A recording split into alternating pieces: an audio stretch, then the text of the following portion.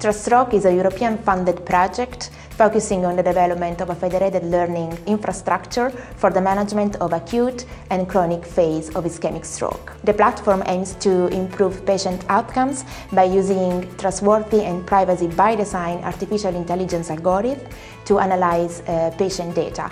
And the final goal would be to produce new recommendations, new guidelines for the prediction of ischemic stroke. The inception of this project started with Beatrice, asked by the Bron to join the project, and then the CERN, the Polyclinical Gemelli, and then we built up this strong consortium.